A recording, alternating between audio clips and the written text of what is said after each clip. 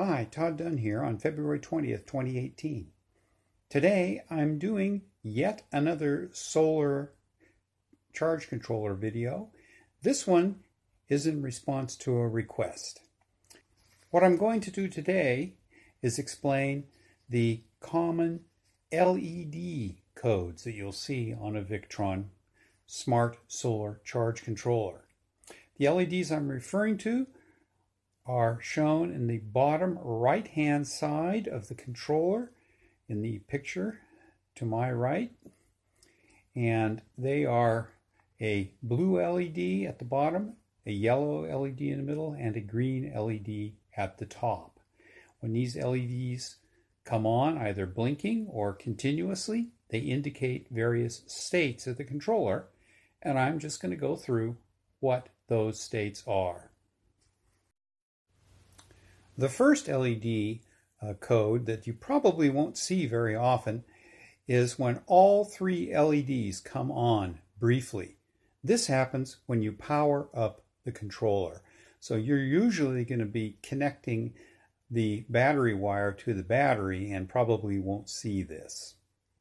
After you power the charge controller up and before you connect the solar panels, you'll notice that the bottom blue LED is blinking. That means that the system is powered up, but it is not charging. Once you connect the solar array to the charge controller, the most likely thing that you'll see is the blue LED will come on steady. That indicates that the charge controller is charging your battery in the bulk mode. When the blue LED goes out and the yellow LED comes on steadily, that means that the controller has switched over to the absorption charging mode.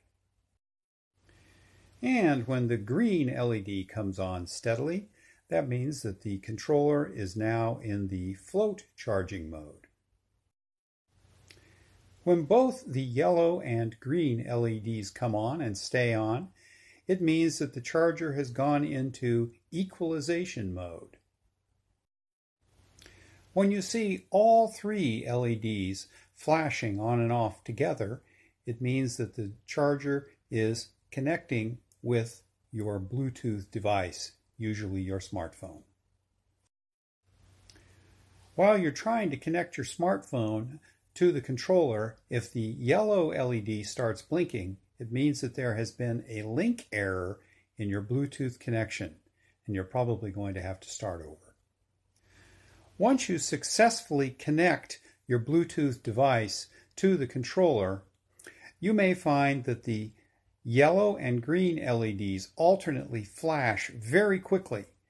If this happens, it means that the controller is downloading data from your Bluetooth device. Usually it means it's doing a software update.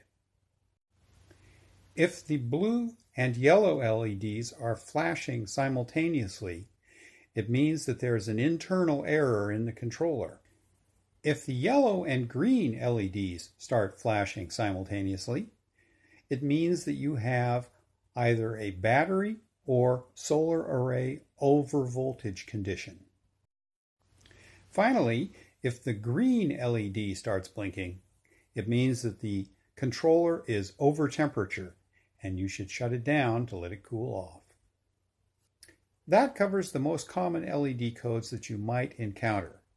If you want to find out more, there is a Victron app called Victron Toolkit that you can download to your smartphone that has all of the LED codes, and there are quite a few more, but most of them you'll never encounter.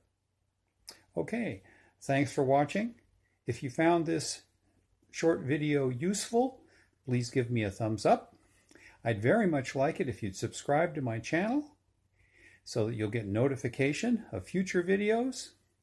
And once again, thanks for watching.